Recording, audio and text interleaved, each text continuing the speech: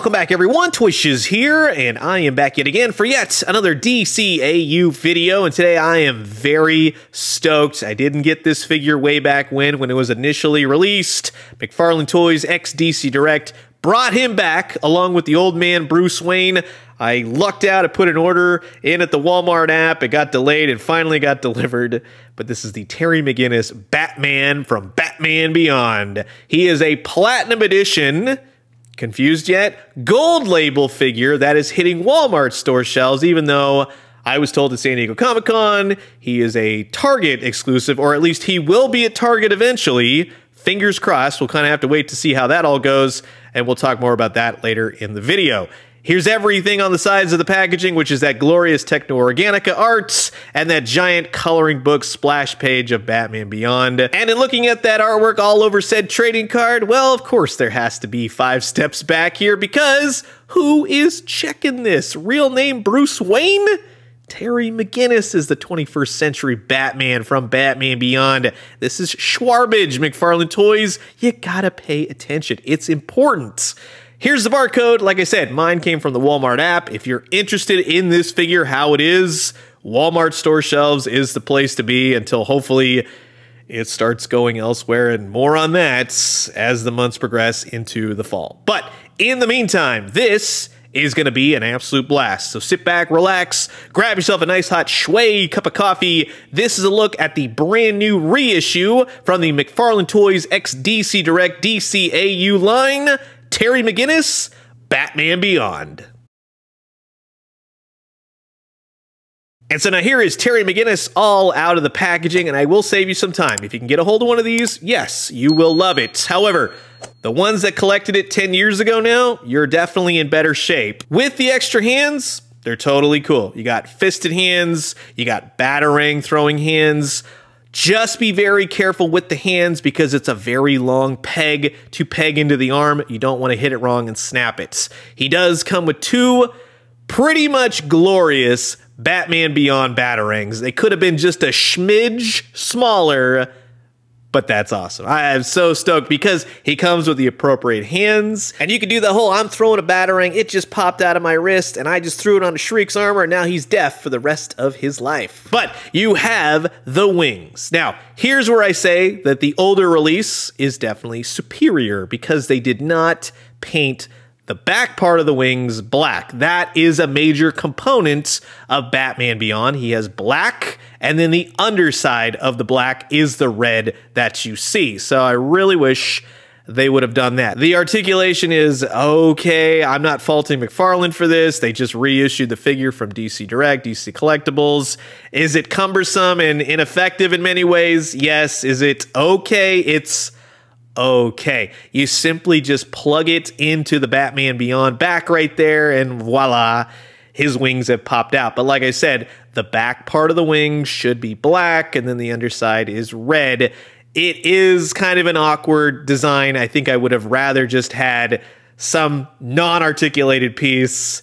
I think it would have looked a lot better. All the various articulation poses, like with how Bruce Timm's artwork kind of relates to action figures, it doesn't always look the best. In keeping him aloft, utilizing the stand, or you could say the flight stand, sure, you can clip him in there and get him going. However, there are no rocket boots. That's an unfortunate element to this, but just in kind of standing him, doing the kind of opening crawl where he just flashes his wings and it cuts to the episode title, that looks pretty cool. And in utilizing the stand, it's going to be that DC Animated Universe stand, flat black. It's got the post.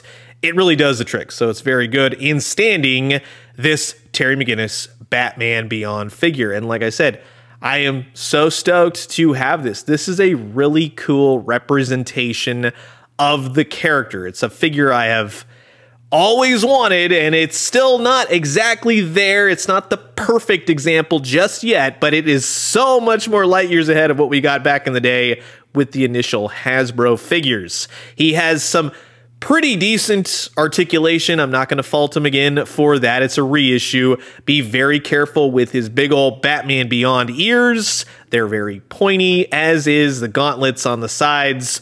Don't hit those wrong. Don't drop him. Don't let him fall over. Those will definitely snap. A Batman Beyond without a hole in his back and then the rest of the belt, so that would have been nice. And going forward, any company making Batman Beyond, do not put a hole in these figures' backs. No more of that. You got to figure out a different way to do the wings. The articulation, like I said, works out pretty well. Although I really wish you could have put his head a lot more back than it allows. Because of the way it's sculpted, the arms tend to go out more instead of all the way up. Single jointed elbows, the wrists, which I said when you swap them, swap out the hands, go very easy with those because of the extra long peg. He has a waist. He's got the legs. It's more of that antiquated sort of style, whether it's very segmented. He's got single jointed knees, and then he has the feet. And like I said, while they will rotate and do all that great stuff, he doesn't have peg holes, and there's no attachments for the rocket boots. That would have been so welcome to go with said Batman Beyond wings. So now to really have you understand why this Batman Beyond figure means so much to me, in the totality of when I was a kid and Batman Beyond came onto television and Hasbro goes, we're gonna make toys, and then fast food goes, we're gonna make toys. The fast food toys were better. For those of you who know the ink, the keychain ink was the only representation of ink that we ever got as a action figure, quote unquote. Hasbro had so much wasted potential with Batman Beyond and the gimmicks and the weird things that they did, like this Joker robot. It's cool looking. These things were never on the show. So now to finally, and I mean like finally, just to have Ace, the Bat Hound, Old Man Bruce Wayne with a cane, and Terry McGinnis Batman. It's all I wanted as a kid. That's all I wanted. I would have played with those into the ground. You never did it. Thank God we got reissues now. And it is a lot of fun to see BTAS, TNBA, and now BB all thrown together. One large DCAU continuity. And for those of you out there that likes to mince my words, Static Shock is fine. It just wasn't my favorite cartoon, but I think we can all agree on how lame the Zeta Project was. And just to talk about recent potato phone photos that may have gotten out, which no, I'm not going to be reposting.